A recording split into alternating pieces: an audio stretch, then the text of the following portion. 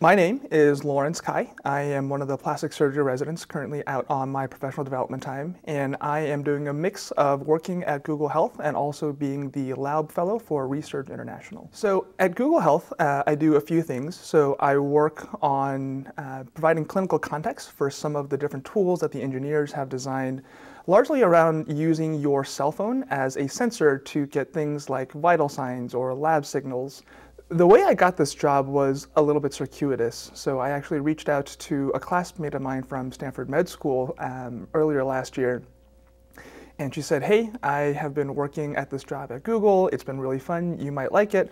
Let me put you in touch with my boss. And she was also leaving to go to McKinsey, so a position opened up. It was actually very fortuitous, and I feel very fortunate to have found this position. So Resurge International is a plastic and reconstructive surgery nonprofit that is based out of Sunnyvale. It was actually founded by one of our plastic surgery faculty, Don Laub, several years ago. And today, Dr. James Chang, who is our chief of plastic surgery, is the medical officer. And so there's been a very close connection between Stanford plastic surgery residents and Resurge International. The Laub Fellow every year is one usually plastic surgery resident who is out on his or her research time, and we do a number of projects with them. This year, I'm working on two projects, one of which is helping to design a curriculum for the College of Southern, Eastern, and Central African countries, so developing an online plastic surgery curriculum for a consortium of 14 countries.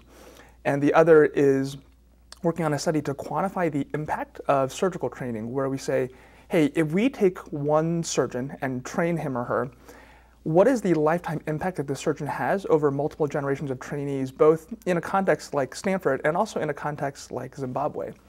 This last Thanksgiving, I actually went out to Zimbabwe for a week with some of the research folks and got to introduce some of the work that we were doing on both the curriculum and the impact of training. So it's been a really great year. So I sort of started getting involved with research during medical school at Stanford in 2013, and got involved with them through a program called Design for Extreme Affordability. And the task that we were given as a team was to figure out, one, what are the needs of this particular hospital in Kathmandu, particularly as it pertained to burn care in the perioperative space. And then the second part was, once you figured out, well, what do they need, was to then go and design whatever that solution was. And what our team ended up landing on was that the hospital needed a better way to take care of acute burn patients. And so the solution that we helped to design was a skin bank. It was the infrastructure, it was the hardware for storing equipment, it was the documentation, and it was also a public awareness campaign on teaching local Nepalis that you can in fact donate your skin after you pass away, because up until that point there had been a history of cornea donation but no other sort of tissue donation in all of Nepal. And so we had worked with our hospital and our local partners to also create this public awareness campaign that skin donation was both possible and highly necessary. In the end, I went to Nepal, I think 7 or 8 times over the course of med school, and haven't had a chance to go back during residency, but have been dying to go. My work at Google has shown me what does healthcare look like outside the walls of the hospital. I think when we're in residency or even as attendings, you see a lot of clinical medicine, specifically in the context of clinical medicine. And it turns out that there's this huge apparatus of healthcare that exists outside of just the hospital. It can be in tech or insurance or in pharma. And there's all these different ways that healthcare actually works that interfaces with the work that we do as surgeons.